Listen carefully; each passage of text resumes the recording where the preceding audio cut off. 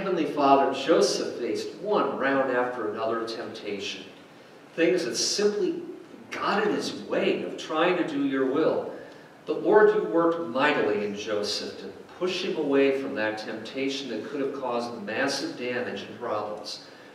And Lord, be with us in the times when we face temptation. You would point us in the way that is pleasing to you and that will be blessing to others. We ask that in Jesus' name. Amen. Brothers and sisters in Christ, imagine what Hollywood could do with the story of Joseph in the book of Genesis. A man of exceptional qualities, dreams from God. He was able to interpret the dreams of others. Handsome, a victim of his brother's rage, rises from the absolute depths of despair to a place of honor and glory in a foreign country. Forgiving people who wronged him. A forgiving, tearful reunion between a loving father and a long-lost son. That is just the kind of man a Hollywood movie could fall in love with and the people who watched it could absolutely love. But there is one part to Joseph's life that does not fit a modern Hollywood plot. He could have had an affair with a very prominent Egyptian woman, but he turns her down. Now, that would probably be more of an exception than the rule in our world today. You know why? Because Joseph's life is not a Hollywood movie plot. It's the story about the life of someone who came to be a chosen instrument of God. God was going to work through Joseph to preserve his people, the ones from whom the Savior would come. God was with Joseph. He blessed him. He gave Joseph a God-fearing and God-loving spirit. That's why he was able to resist the temptation brought on by Potiphar's wife, a story I guarantee you did not hear when you were a child in Sunday school. If only we could be like Joseph in resisting that kind of temptation. How could I do then such a wicked thing and sin against God? So where can we find that same resistance, no matter what the temptation may be? Well, let's answer that by actually rephrasing Joseph's question here a bit. Temptation? How could I resist? How could I do such a wicked thing and sin against God? This is an outstanding testimony from a God-fearing man. And it's a question where the answer is actually quite clearly given. Joseph knew the answer could only be this: you can't, you must not, and you dare not do this. You love God too much to give in to something like this. God loves you, and God blesses you, Joseph. He is with you to give you strength through all this. But I'll tell you, it had to be tempting for Joseph to go ahead and sin with Potiphar's wife. Joseph had been put in charge of nearly everything in Potiphar's household. He'd been on the good side of this powerful Egyptian person for quite some time. He was absolutely above suspicion. But now, Joseph and Potiphar's wife were alone. Joseph had been through a lot of heartache in his life already. He was away from his family, away from his beloved homeland. This powerful woman desired him greatly. How easily could Joseph have said, "Go to bed with you? How could I resist? Why not?" But Joseph has become a model for us by the way in which he handled that temptation. How then could I do such a wicked thing and sin against God? This believer listened to his conscience.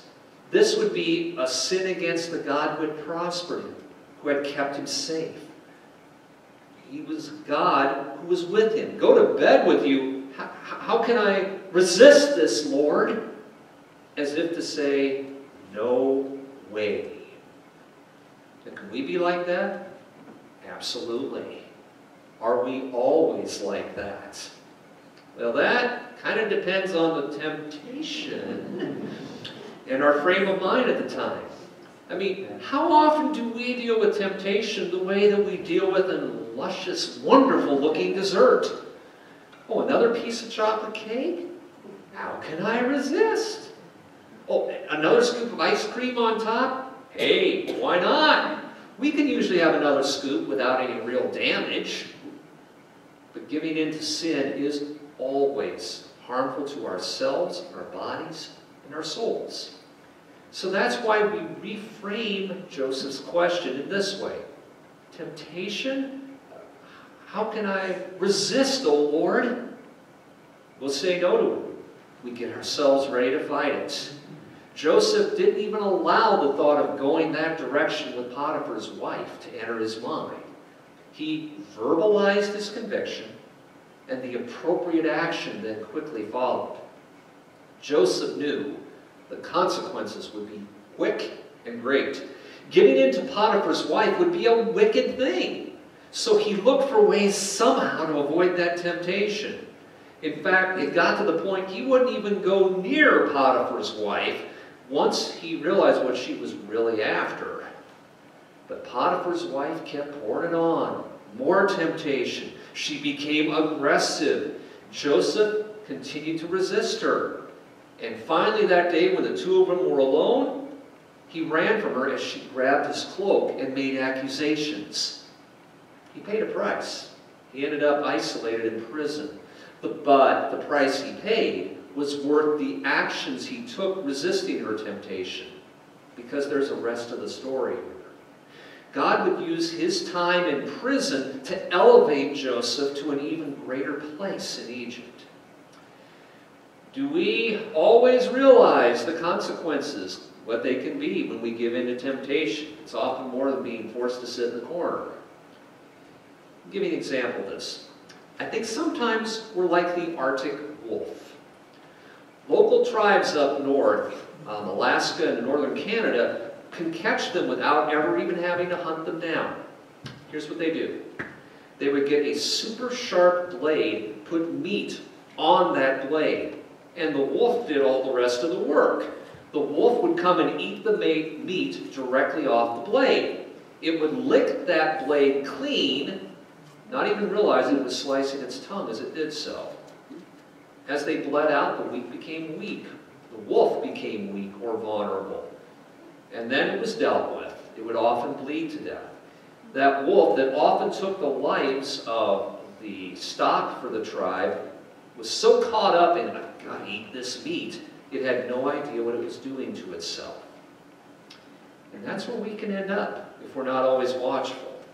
We don't realize that harm that we're actually causing ourselves or others. And that's why God in his love for us gave us his law, rules about right and wrong. The law is not meant to absolutely push us down to a pulp. It's actually meant to keep us and others from harm. It's a gift. Joseph knew that if he gave in to Potiphar's wife, that he'd be sinning against her, her husband, himself, and against God. So he refused to give in. Now and then I'll see a team sport a slogan, refuse to lose. So can that work with temptation? In this case, it's really important to ask the question about temptation in the right way. Temptation? Lord, how can I resist? We know we're going to lose that battle from time to time. In fact, every day, even if we tell ourselves, I refuse to lose. So we have to learn to answer that question. How, Lord, can I resist?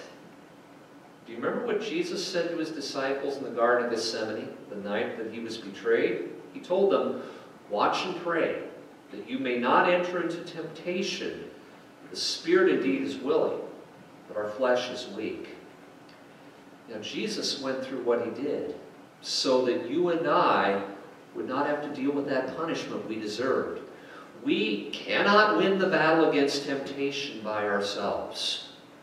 Nor could Joseph win the battle by himself. He knew that because he was a broken person too. Even if maybe we don't see it a lot in his life, it's still there. He's just as broken as you and I are. He deserved the punishment that Jesus would eventually bear for him as well. You see, Jesus came to this earth to defeat the devil. The one who won a huge battle in the Garden of Eden. He told Adam and Eve to take a shortcut. Eat that forbidden fruit. And the tactics the devil used all the way back at the beginning of time, they're the same ones he still uses with us today. And with Jesus in the wilderness. Just don't worry about your Father's plan. Do your own thing. Take a shortcut. But Jesus used his Father's words to put the devil in his place. Jesus not only won that battle out in the wilderness, better yet, he won the ultimate victory for us on the cross. And he sealed it by rising from the dead. We find power and strength to overcome temptation as we look at our Savior's victory for us. It's our motivation for resisting. Just as God's love for Joseph helped him and helped him move on. And man, we need God's power like that in our lives every day.